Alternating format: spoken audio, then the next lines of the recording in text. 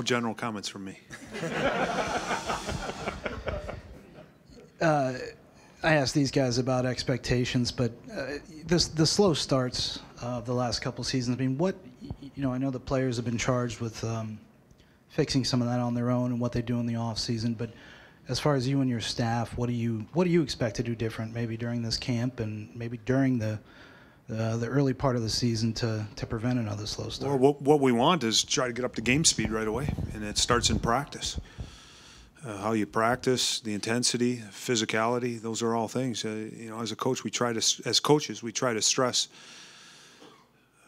play it like games. You hear that a lot from coaches, and it is the truth. As players, you want them to get better individually. And when somebody's going full speed, and if you aren't ready to go, he'll knock you on your butt, but he's making himself better. But when you get those guys that go that way, they make your whole team better. So from a standpoint, it starts in practice. I think the one thing that'll make us faster and better this year too is the depth of this group. And I'm talking Yarmo, JD, and Billy alluded to the success up at Traverse City. I was there for 2 days, and what you're starting to see is the benefit from poor seasons 3 years ago, because these draft picks are starting to come through. And you saw a lot of talent up there. And to me, again, that's the story. I was in the back listening, and I know I'm rambling a little bit here, but I was sitting in the back listening, and for the first 10 minutes of this, it was all about Ryan Johansson. That's not the story. That's a story. The story is this group and this organization, the talented players, the young players. It's what the team accomplished last year. It's the Brandon Dubinskis, the Jack Johnsons. James Wisniewski had a good offensive year for us. There's so many other stories, so many other things to be excited about. It's just a story. The story is this team.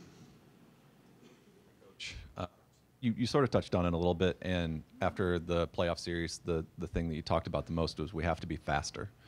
And since a lot of your roster is coming back the same as last year, how do you envision seeing your team play faster this year? I want to be more structured. I think organized better, coming back into our own zone. We'd like to get our defensemen going back for pucks on breakouts so we can break out with 3 forwards. It's not going to happen every time, but I think if we can have that mentality, that'll allow us to play faster. But we got to do things quicker with our legs and quicker with our minds. I think players maturing, developing. We're the youngest team in the league last year.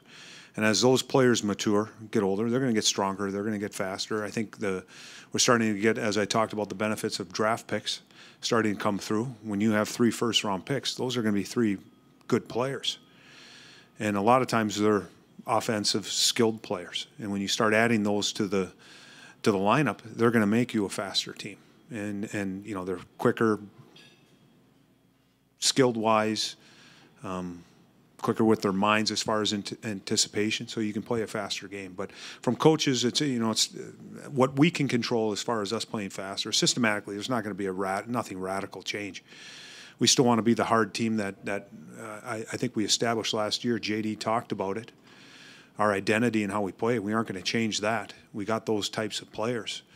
That's what our personnel is. But how can we get it into the offensive zone quicker? How can we transition quicker? How can we get out of our own zone quicker? And we believe with more structure.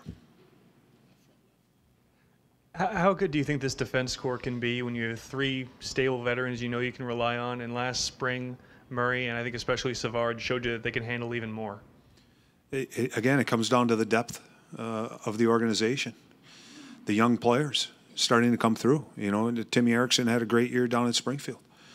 He's a guy that will get lots of time in camp. But you're right. It is the depth. You're seeing these young players. Dalton Prout, 2 years ago, came in and was tremendous for us. And David Savard stepped in last year and basically did the same thing that Dalton did the year before. And it's I don't know if the expectations coming in as coaches, sometimes you just don't know. But those were great stories for us. And the question this year is who's going to be that young guy? Who's going to be the 2, 3 young guys that are going to step up and have great years for us? Todd, you used the phrase "don't know" right there. How many of the "don't knows" this year are more positive, if you will, than your "don't knows" last year? I mean, last year you had some unknowns, obviously, that you may have lost sleep over. Are those good or bad "don't knows" this year? The more you spend with the team, and there wasn't a lot of transition as far as personnel. We're bringing in, Scott Hartnell's coming in. We might have, a couple more young guys that will fill some certain roles on our team at depth. So as a coach going into the season, there's a lot that you do know. And I'm talking about just what players can and can't do. Now you're asking for your young players to develop, and to me that's part of the don't know. How far are they going to develop? How far is a guy like Matty Calvert, how far can he go? Cam Atkinson, and again, we can go right down the list with our forwards. We can go right down the list with our defensemen. But that's the exciting thing about being a young hockey team is for me, there's lots of room for these guys to improve and get better. And when they're improving and getting better, getting faster and stronger, they're going to make your team better. Todd, have there been any conversations about a captain this offseason? There have been conversations, and those are the conversations you have with coaches and you have with management and the organization.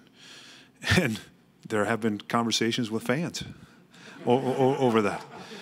Because it seems like wherever I go, that is the one question I get. And I got a call from Pierre Lebrun the other day, and he's doing a story up in Montreal. And I think other organizations are looking at how we managed it here, and not necessarily that they're going to pattern themselves after us, but I think they're looking at our situation and seeing is that a benefit. And I'm not saying that we're going to name a captain or we aren't going to name a captain. Again, it comes down to figuring out what's right for your team, what's right for your personnel, what's right for your organization. Because again, it becomes a face of the franchise. And I believe in the guys in the room. It doesn't mean by us not naming a captain, and we aren't saying, oh, we don't have a leader or a good leader down there. There's lots of good leaders down there. But sometimes when you just do name the C, sometimes it takes away from the other leaders. And again, it's just making the right decision at the right time that's best for your organization. A year ago, we asked where the goals were going to come from. You set a franchise record for goals. I guess the question this year is where the goals come from if you subtract 33 from Johansson and 63 points. Other players. Simple as that. It's the way I approach it is it's just like during the season if somebody's injured. You take that guy out of the lineup, you put somebody in, and somebody's going to get some opportunities. Joe is a guy that plays a lot of the big minutes, plays a lot of the offensive minutes, and you take those minutes out, at least for him being there, somebody's going to get great opportunity. And what we need to do is, and I think what made us dangerous and which ultimately led to our success was the depth of our team. We were able to play four lines. We were getting contributions from a lot of different guys. Brandon Dubinsky, I believe, had a career year for him last year. And again, which young guy or guys are going to step up and when they get that opportunity? Todd, Coach Larson joins your staff from Springfield this year. What is he bringing to your coaching team, and what do you see him bringing to the organization? What attracted me to Brad, number one, is I've spent time with him, and you're able to sit down and have discussions. And this is when he was a head coach with the Springfield team, even when he was an assistant down there. And he's a very passionate guy, and he's a knowledgeable guy. What I liked about it is he knows our organization. He knows the players. He knows how we want to play the game. There's also that relationship that I already have with him. I'm not trying to figure out somebody else. So there are a lot of important reasons why to bring him in. He's got great relationships with our young players. A lot of these players played for him while he was down in Springfield. Again, those relationships are really important. And when you're trying to build off of last season, you want the transition. And I'm just talking going from last year to this year. You want to be as smooth as possible. And bringing in somebody that has some familiarity with the players, familiarity with the organization, the other coaches, the staff, just makes or leads to a smoother transition. As a coach of a team full of young players, guys you're trying to motivate to grow their game, is it a unique tool at all having an all-star game here in Columbus, a weekend that's almost built for kids as a motivating tool in the start of the season? Are you talking young kids? Our players, young kids? Probably in the back of their mind, they're thinking about the All-Star game. What's forefront right now is the opening day of training camp and getting through training camp. I know after probably the first 3-4 days, guys really wish camp was over with, and they're looking forward to the first game. And then we'll go from there. I think as we get closer and closer, as the media starts to build up the game, the city starts to build up the game, the league starts to build up the game, I think there will become more of an excitement for it. But I believe our guys are really channeled and focused to what we need to do as the Columbus Blue Jackets. The All-Star game is secondary.